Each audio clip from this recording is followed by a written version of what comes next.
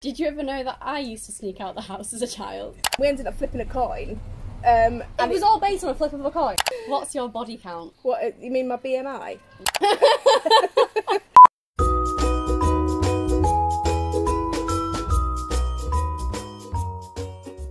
Hello and welcome or welcome back. I'm about to head over to my mum's. I'm just putting the little ones to bed first.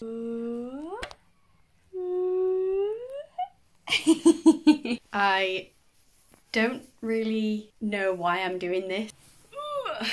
Please give this video a big thumbs up and click subscribe if you'd like to see anything else from me. So I've arrived, socially distanced.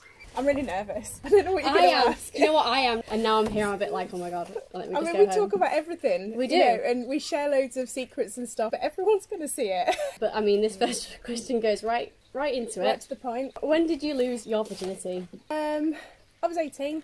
18? Oh. 18, yeah. Really? I was, yeah. It wasn't really anything that I was that bothered about. So I was a really awkward child, and I thought even I was late, and I was like 16, I think, because I told you like the same day. Yeah, I know.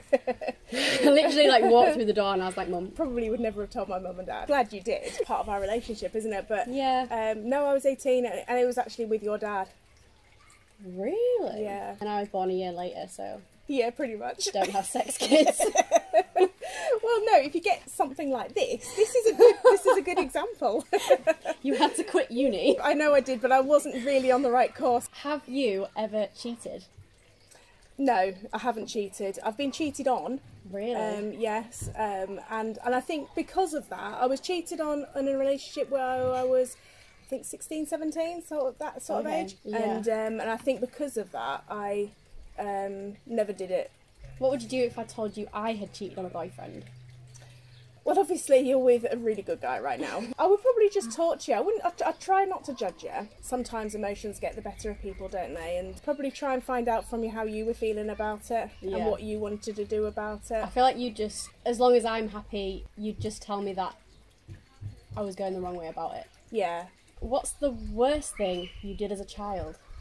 But when I say child, I'm meaning anywhere up to sort of your teenage years, like leaving home. Well, I did all the usual things like skipping school. I never skipped school. Were you too scared?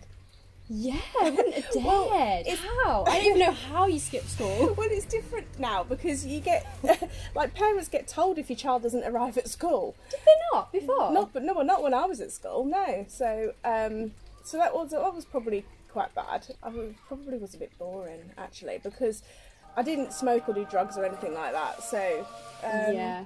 Were any of your kids a mistake? Oh God, you can't say Apart from me.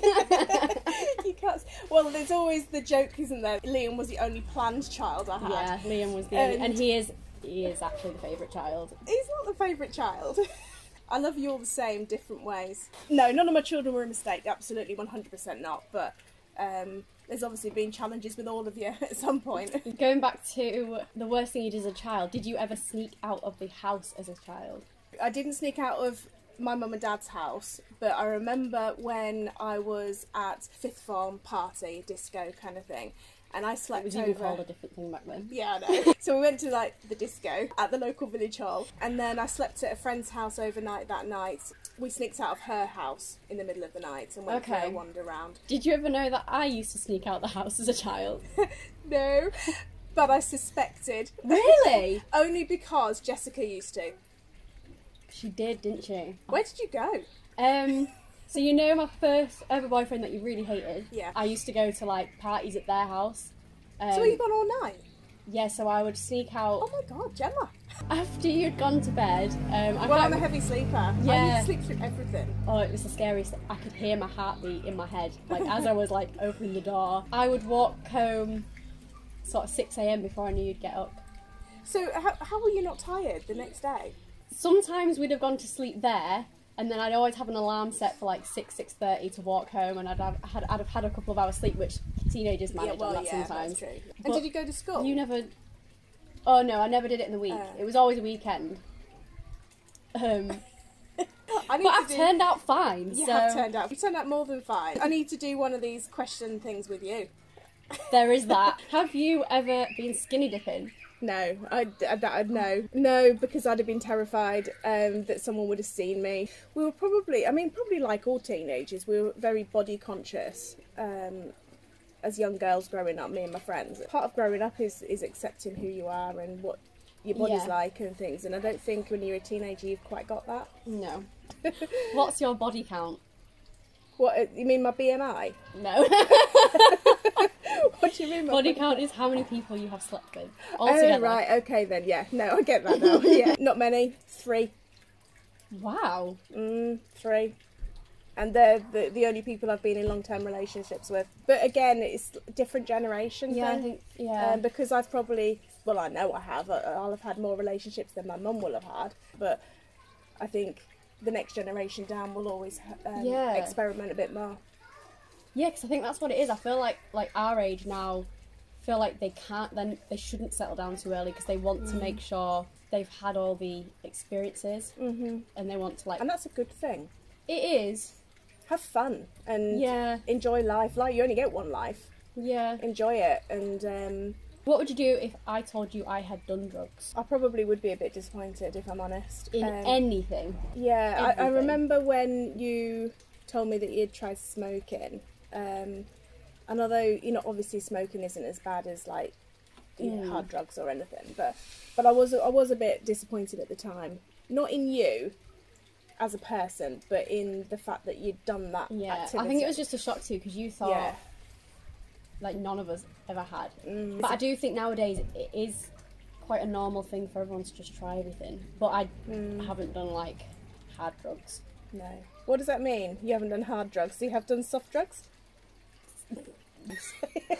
Like for weed, for example. Yeah. Well, me and Martin went to Amsterdam, didn't we, a few years ago? Brandon was like, well, what are they going to do in he wouldn't know. He was like, wouldn't know what to do in Amsterdam if you do that. There's loads in Amsterdam apart from just like the sex and the drugs. But outside like one of the cafe shops, we were like, should we, shouldn't we, should we, should we? We ended up flipping a coin. And it was all based on a flip of a coin to break your like drug virginity. But it landed on the yes, we will go in and do it, and then we said no, I don't want to. Just got a bit too scared. What is your favourite feature on a guy? The arms. I know it sounds weird, but I don't know. I just like arms. They don't have to be muscular. And I don't know, I just like the look of a t-shirt or a like a rolled up but shirt. like, yeah, with the forearm. Yeah. What was your very first thought when you met Brandon? Like very, very first thought. And obviously I know because you've hated like pretty much every single boyfriend I've ever had. No, I like Brandon. When was the first time you were? I think it was at bike night. 1 year. Oh yeah. I think you came to his house before that, but you didn't see him because you came to the door, and I was like, "Mum." Oh, I did. Yes, I did, and you got really embarrassed. I was dropping something off for you. I meant wait in the car. Yeah, I know.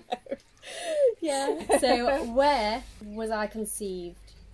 I can't tell you apart from in Coventry because I don't know. You couldn't even just say, at uni. Oh yeah, I was at well no, I wasn't actually at the university when you were conceived. I was in the halls of residence. Oh, okay. But I can't remember. When you just say in Coventry, I mean that could be.